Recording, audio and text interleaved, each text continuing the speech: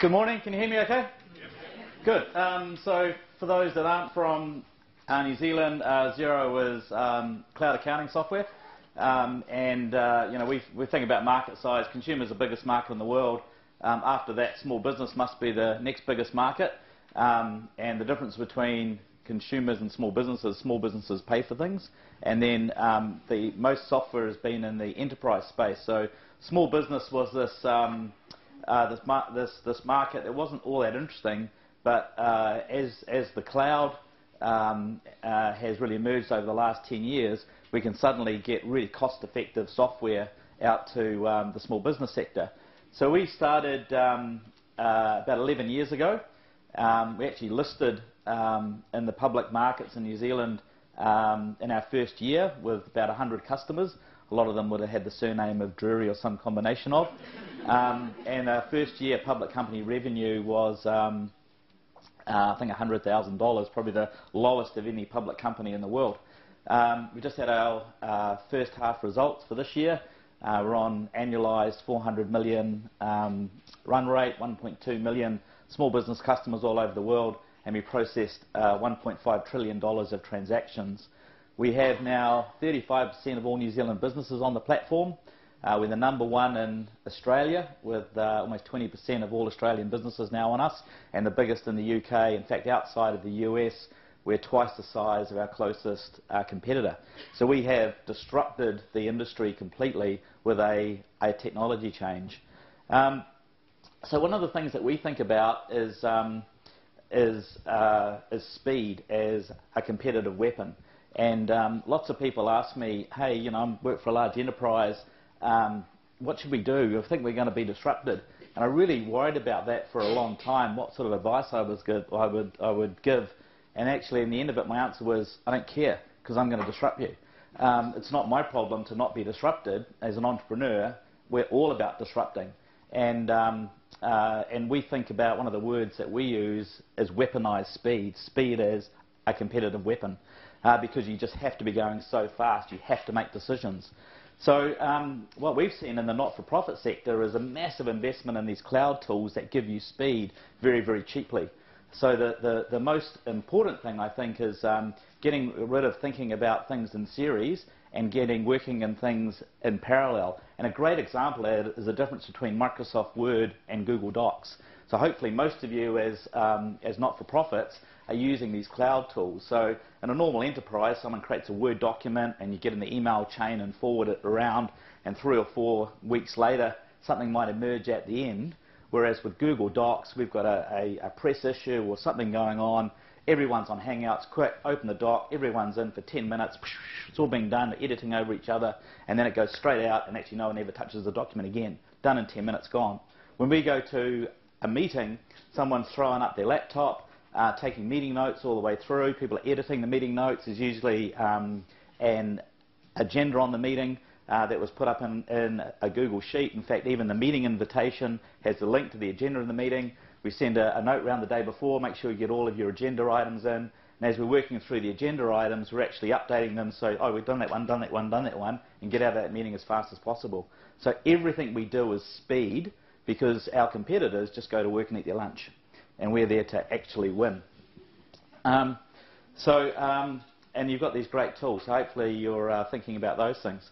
Then just the second really big point that I wanted to make was what we're seeing now is these new types of businesses that have to have social purpose. So there's sort of a bit of a theme that business is all about profits and money and all of that stuff. That just really doesn't exist anymore. Well, there may be some companies that do it. You might say the big banks do, but generally most certainly founder-led or businesses have to really think about social purpose. The world has changed.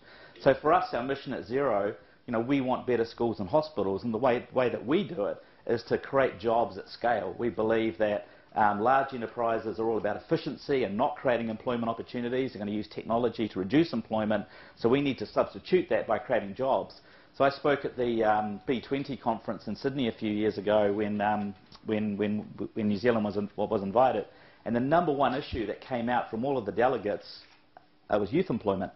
And I hadn't really picked that up before. I wasn't really in my world, and did a bit more research and came back again. Youth employment, how to get people into their first job.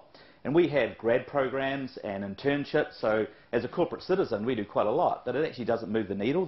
There isn't enough of us. So what we did was went back to the team and said, okay, the problem that we're hearing is youth employment. How do we actually make a material difference at scale?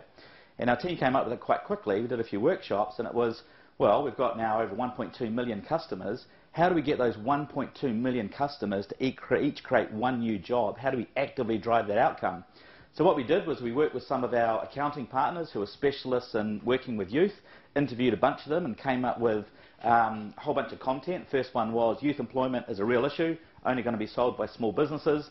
Then we did some heavy lifting. This is what minimum wages, what living wages, how you hire a young person, tips for managing young people, how to use probation periods properly, all of that sort of content. And one of the things we'll do, just went for a new bit of technology, is later this year, probably early next year, we'll actually drive a calculator into the dashboard of all of our small business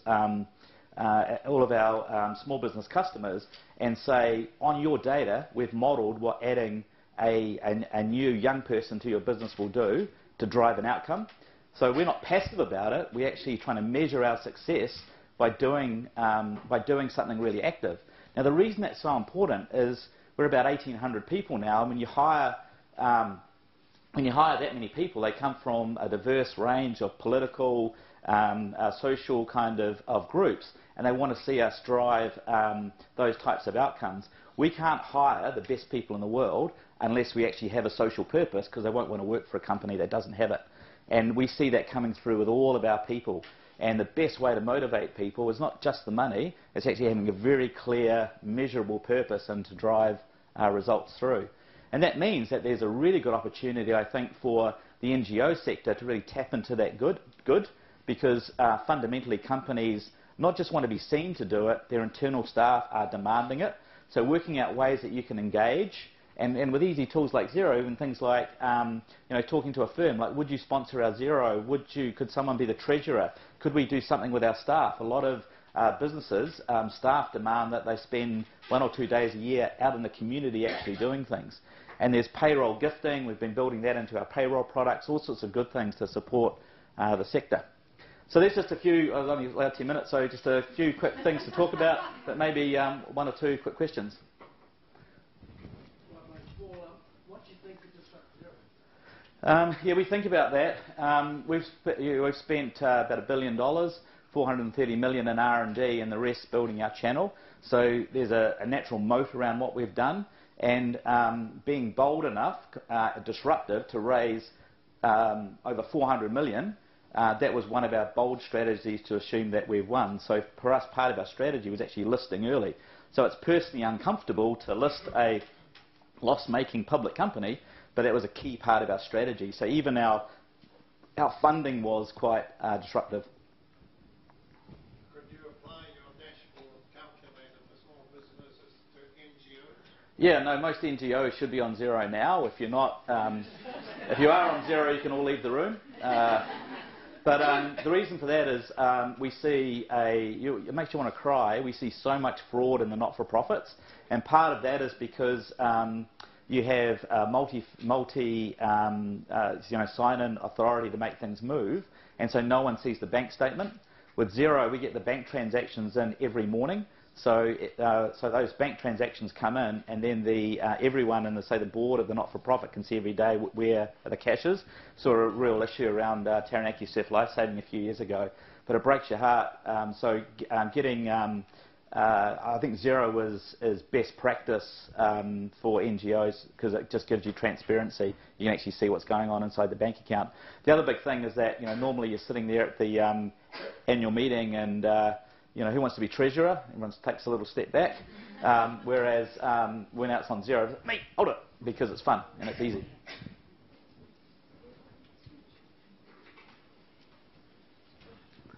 Right, I can see that everyone's considering Xero.